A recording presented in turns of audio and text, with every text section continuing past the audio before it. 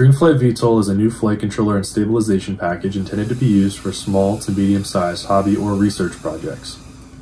dRehmFlight is the code, and the physical flight controller is a Teensy 4.0 microcontroller with an MPU6050 IMU. This lightweight flight controller can be used for anything from basic multirotors to advanced VTOL configurations to simple fixed-wing platforms. Why is it called dRehmFlight? Because I wrote the code, so I get to name it. So, why did I create this and why am I sharing it with you? This code was written to support my master's research at the University of Maryland. I am not a coding guy. I needed a simple flight controller where I knew all of the inputs and outputs, but could also program my own functionality at the source code level. Arduino type projects allow for this type of customization, but Arduino boards just haven't been quite fast enough to run flight control code without advanced optimization techniques. That's where the Teensy 4.0 microcontroller comes in. The Teensy works identically to an Arduino. You even upload code to it through the Arduino IDE, along with the Teensyduino add-on. The difference is that it runs at 600 MHz compared to something similarly sized like an Arduino Nano that runs at only 16 MHz. The Teensy also has over 40 digital pins, 31 of which are PWM-enabled, and all are interrupt capable. If you're a hobbyist, you're probably drooling at the thought of this I/O capability by now, especially compared to other flight controllers available today. Speaking of other flight controllers, the main problem I've had when looking at things like ArduPilot or BetaFlight is that the code is so difficult to modify or understand what is going on.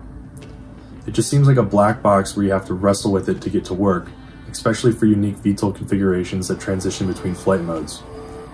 I wanted something that does exactly what I want and gives me the ability to add any functionality I want with some basic knowledge of coding with Arduino. No advanced techniques, just some simple, unoptimized but easy to understand code running really fast on an even faster board. All of the code required to take in radio inputs, generate stabilized commands with a PID controller, and mix them for your dynamic configuration is taken care of. All you need to do is assemble the flight controller, set up your radio connection, and assign your desired mixing to the motors or servos. The default code supports 6 motor outputs using one-shot 125 ESC protocol, and 7 servos or ESCs using standard PWM. The complete documentation will show you how to modify the code for more outputs if you're interested in a customized hardware setup for larger projects. Custom mixing allows for variable dynamic configurations. What does that mean? It means that with a simple if statement, you can monitor the state of an auxiliary radio channel and assign different outputs for hover mode and forward flight mode. This has been where others have struggled to get something working for their VTOL projects in the past. I've been chasing VTOL for over 10 years and only just recently saw success after trying to struggle with other flight controllers and hardware just not meant for VTOL. A beta flight controller does really well at stabilizing a multirotor, but ask it to reassign outputs based on a switch input to transition between flight modes, and you're on your own. ArduPilot and Pixhawk have support for specific VTOL platforms, but getting something working and then troubleshooting requires a steep learning curve that takes hours of time in the forums. Do you know a little bit about Arduino? Great! The documentation will walk you through how the code works, which is less than 800 lines, and how to work with it. Every variable is available to you, along with options for controller types, and of course, your fully custom mixing. dRehmFlight is not an autopilot. It will not fly the vehicle for you.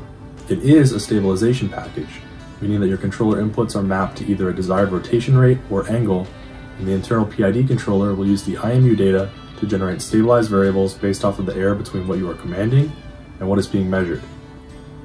These variables are mapped to the actuator outputs in the control mixer and written out to the pins on the Teensy. There is no support for GPS, altitude hold, position hold, or any advanced autonomy. However, the computing power and I/O capability of the Teensy will allow you to interface with your own sensors, and you can add your own functionality as you see fit. For example, I wrote a simple function that gets simulated radio commands from an onboard Raspberry Pi rather than the radio controller.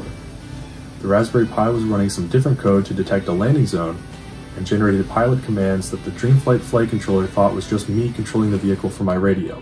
Pretty cool. This flight controller package is something I wish I had years ago when working with little rate gyros or when we were all hacking apart Wii nunchucks for their IMU. Having full control over everything within the code is something that we all as hobbyists and researchers have wanted for a while now. The Teensy 4.0 has really enabled something that is easy to understand and gives excellent performance. I hope dRehmFlight enables you to do some really cool things, and I look forward to seeing just how versatile it can be. Best of luck. And just one final note, I'll be continuing to update and improve the code, and if there's enough interest, I'll be making some tutorial videos to supplement the documentation as well. So be sure to subscribe to my channel to stay up to date with any new info and future tutorials. Thank you.